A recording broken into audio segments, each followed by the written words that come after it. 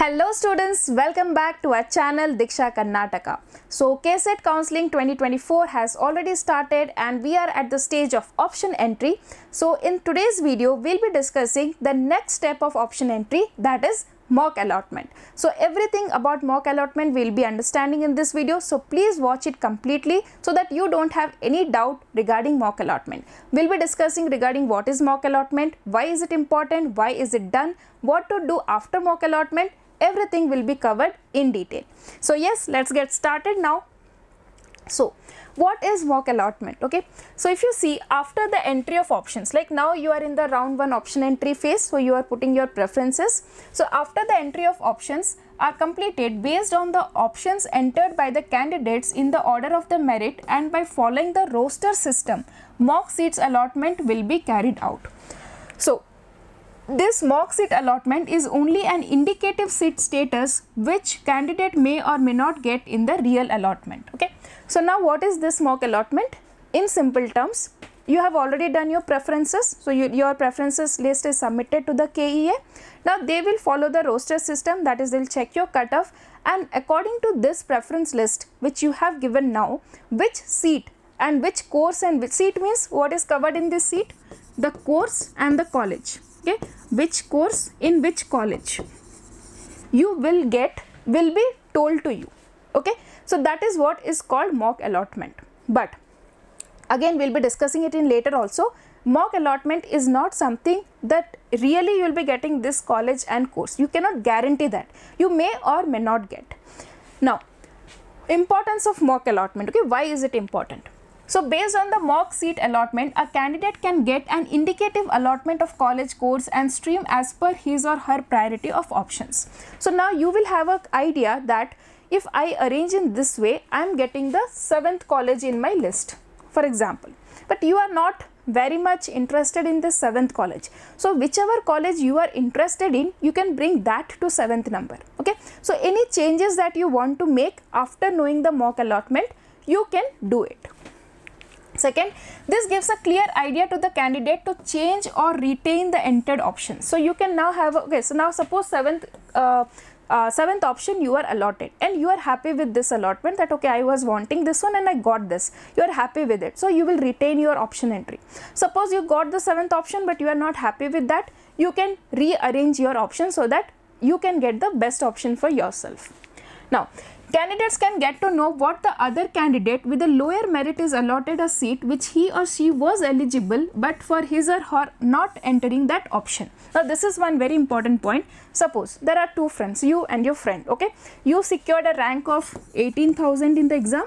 Okay, this is you and this is your friend.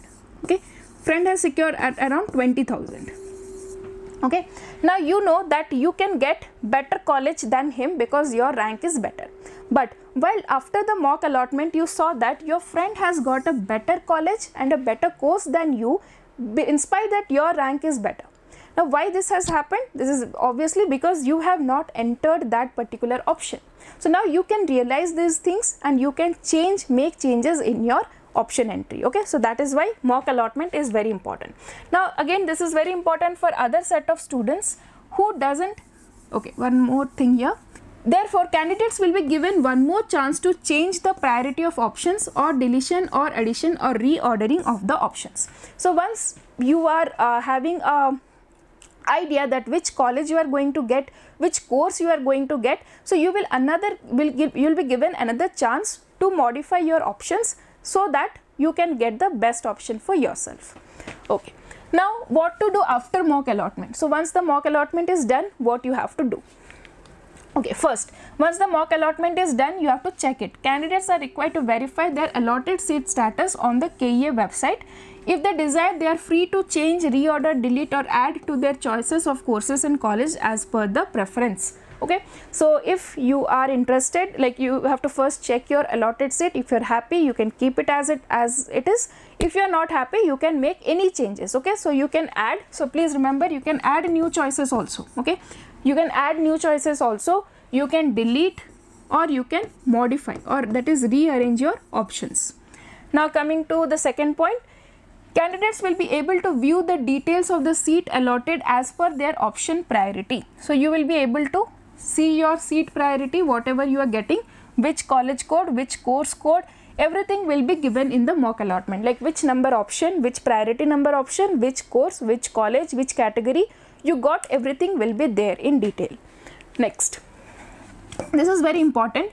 Candidates who have not been allotted any seat in the mock allotment should verify the options entered by them and are advised to enter more options in which they are interested. So if any student is not getting any college in the mock allotment, this is very important, okay. So if any student is not getting any seat in mock allotment, so in the real allotment also it can happen that they cannot get any other options, they cannot get any seat. So that is why it is advisable, if you are not getting any seat in the mock allotment, add more options which you are interested in, okay. Add another more options so that you can get a seat in the real allotment. Okay, so now, sorry, here we have one more point. All the candidates must enter their final options before the last date prescribed.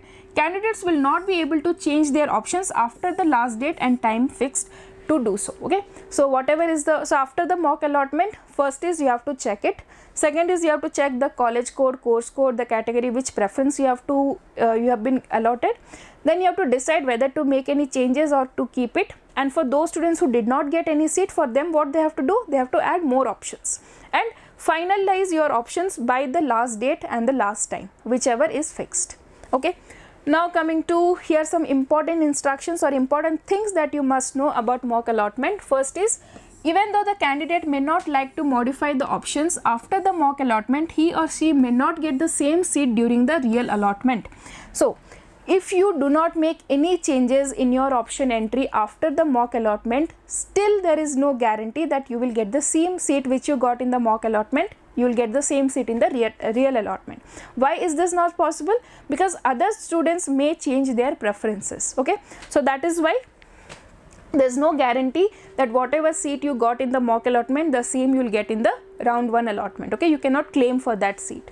Now, this is only an indicative exercise. Candidates need not report to the college but should wait for the real allotment results, okay.